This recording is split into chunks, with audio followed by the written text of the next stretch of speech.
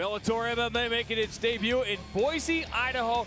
Great crowd, jam-packing Central Lake Arena. It began with the heavyweights. There's a glimmer in all of their eyes. Now the title is vacant. That's right, Chase Gormley versus Joey Beltran.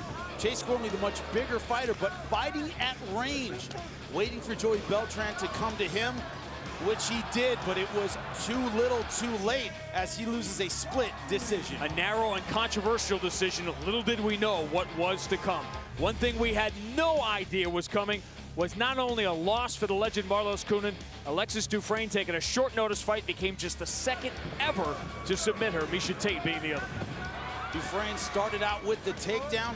Marloes Coenen a beautiful sweep, but once she was on top, a momentary mistake. Look at it here, walking up to the triangle, converted to a crank, and then back to the triangle for the finish. Look at it here, she tries to sneak out armbar, and that is it, a tap in the first round. A stunned Marloes Coenen could not believe what she had just been through. By the time the night was over, we would all feel that way in a lot of different ways. Now, Dan Charles and Augusto Sakai, this was a fight which had some questionable judging as well, but Augusto Sakai did what he does and stayed calm. Yeah, stayed on the outside. This might have been the turning point of the fight.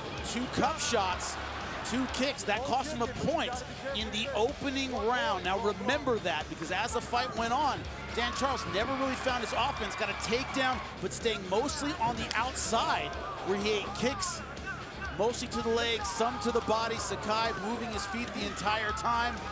Thought he took the last 2 rounds. The judges disagreed, called it a draw. A majority draw because of the point deduction for the 2 cup shots from Augusto Sakai. We moved on to the featherweights, a critical contender fight between Georgi Karakhanyan and Pat Curran. In the end, it was one moment that decided this. That's right, in the first round, the always dangerous Pat Curran found his opening right here, a left hook right on the jaw. Georgi Karakhanyan, great chin, great heart. He managed to stay in the fight, but Pat Curran all over him in the second round. And in round number 3, Karakhanyan finished strong, but it was once again too little too late.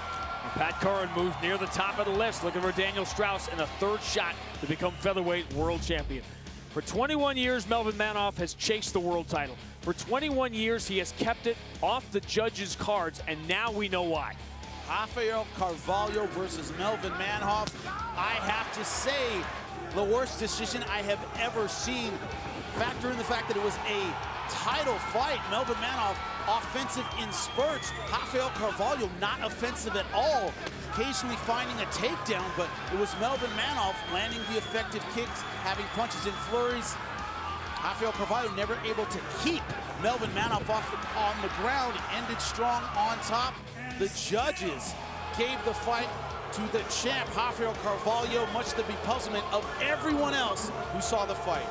For the latest Bellator news and information, it's Bellator.com.